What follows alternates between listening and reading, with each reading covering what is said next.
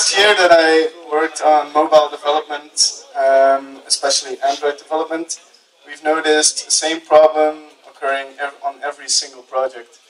And it's at the end of the project, especially when you're developing for both iOS and Android, we still have to manage all the labels and translations and stuff like that in the last couple of weeks. And there was a pretty big problem for us, and then we came with a solution for it by developing a tool that would help us with that. And that tool, we called it the LaMa. Now, the reason for that is really simple, because it actually means label manager. And it's, like I said, it's a tool for mobile development, for managing your labels, pretty much. And it's a web application, and this makes it really easy because you don't have to install it first, and other people can use it as well that don't always need to be at the developing area, such as translators, perhaps. So you can have translators log on to the LaMa and do the translation for you, and you get all your labels correctly. So what does it particularly do? It stores just everything in one place for all platforms. So it's not like in one place you look and you see okay, here I have my Android labels and here I have my iOS labels. They're just put in one place, and the labels are used for both iOS and Android. And the good thing about that is that you don't have to do too much translations that have to happen 2 times. And when everything is done, you just export it, and you can get the strings files for iOS, the XML files for Android, even if you want Excel files for other people to look at it. It all works. So in the next couple of slides, I'm just going to show you how it works with some screenshots. I'm just going to show you a whole process of using the LaMa. So if you want a quick start, just import a complete file. Just select I'm going to import an Android format, strings.xml file, and it's going to be in this locale, like English US here.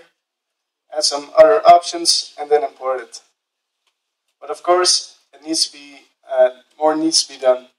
It has to be possible in development to add a label. So you can also add one label at a time.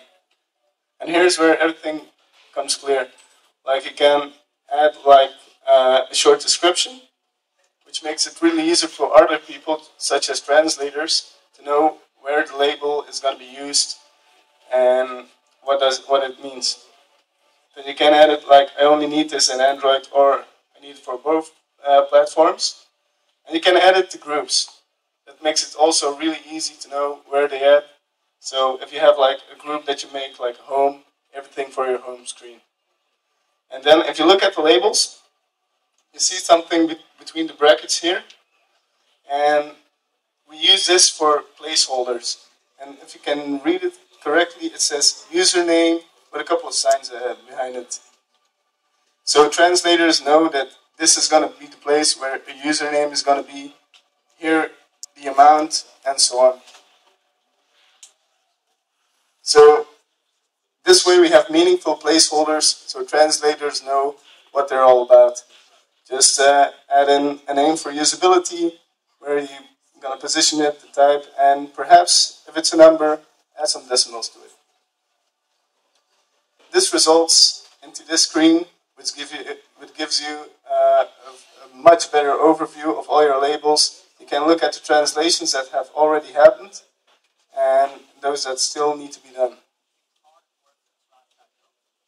Okay, at the end you can export your labels, just use the locales that you want, the platforms that you want, and so on. And when you export it, you get a report as well, that you know things might have gone wrong with the export, some things that you want to be warned of. Like perhaps on iOS, you don't have a default fallback to go to default language. So you have to have all the labels in one file. And it says like, okay, for this label, we made a fallback because it wasn't available in German. And then we get this result. Like we get like a folder structure for all Android, XL, and iOS. And you just can drag the resource files into them, and it will override the existing ones. So this is pretty much how it comes out. One of the big advantages when making changes is that you can create different branches as well. If you say like I'm gonna make a special version of it, you can make a different branch for that.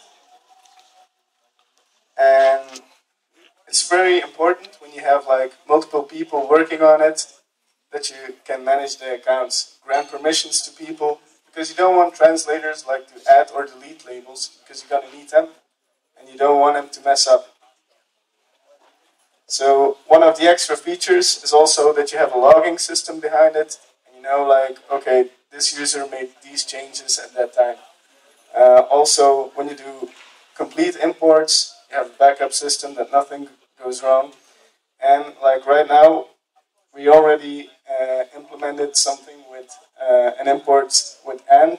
So just one click and your complete strings files are already in your project.